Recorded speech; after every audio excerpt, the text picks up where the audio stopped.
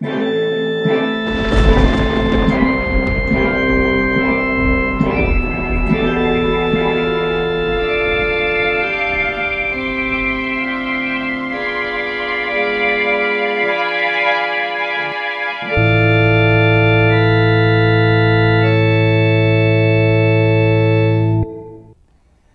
Dublin is a city with a lot of history and a lot of ghosts. John Francis Byrne tells of a most disturbing haunting in his autobiography, The Silent Years.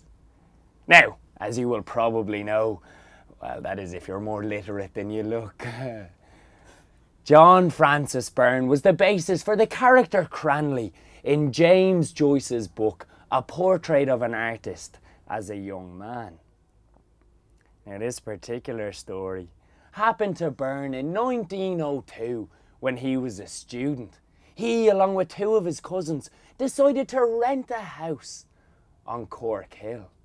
It was close to City Hall and, of course, Trinity College.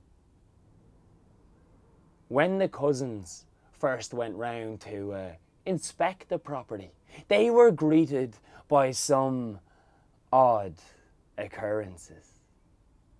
Downstairs in one of the rooms, they found the words "ghosts" written above the mantelpiece. And while they were down there, they thought they could hear footsteps coming from the rooms above. Now, they assumed somebody else must have been viewing the property.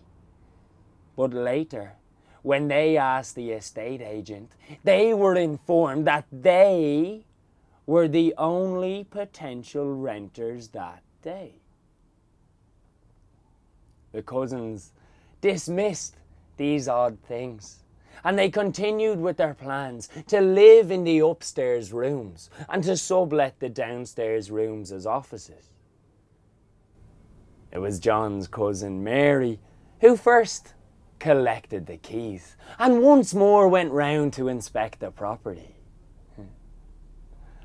Once again, on entering that house on Cork Hill, Mary was greeted by the sound of footsteps coming up the stairs.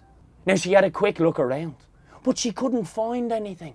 So, feeling a bit nervous and a bit on edge, she decided to pack up her stuff and leave.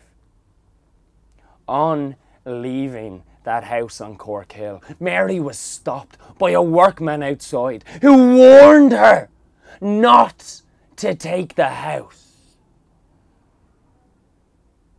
as it was haunted.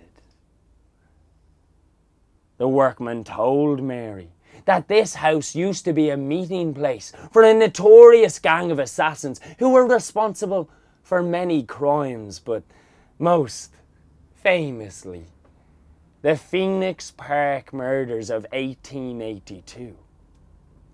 Now, the Phoenix Park murders is the name given to the gruesome stabbings of Lord Frederick Cavendish and Thomas Henry Burke.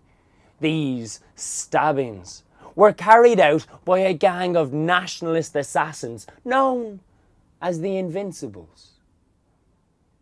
After the murders, the three leaders of the Invincibles turned on their own men and testified against them in court. 5 men were sentenced to be hanged.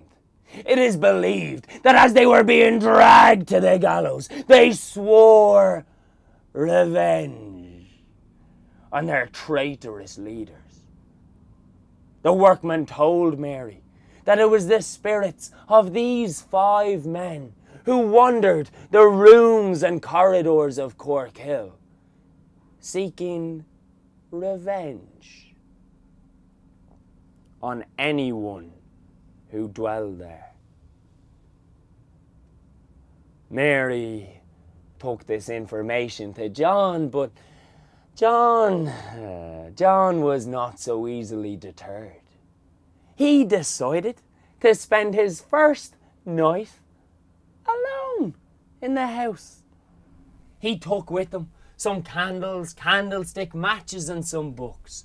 and intended to have a lone vigil in the house. Sure enough, during the night, Byrne was awoken by an almighty commotion coming from downstairs.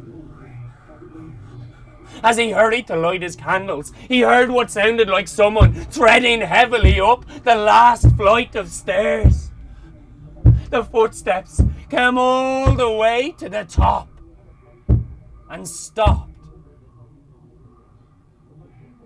All of a sudden, the door swung open, and as the footsteps passed through the room, all of Byrne's personal belongings were thrown violently around. Byrne cowered in a corner and screamed. The footsteps finally stopped. The commotion coming from downstairs also ceased, and everything in the room returned to its original position. Of course, the commotion had been coming from the room with the word ghosts written above the mantelpiece. Needless enough to say, but the cousins withdrew their application for that house on Cork Hill, as it was clear they were not welcome there. Well, that, or perhaps these were friendly spirits, and they were trying to warn them.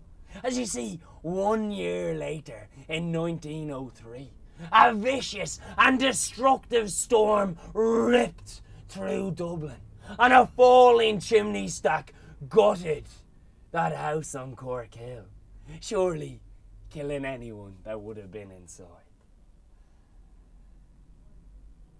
Or maybe that's just coincidence. Well, I know better.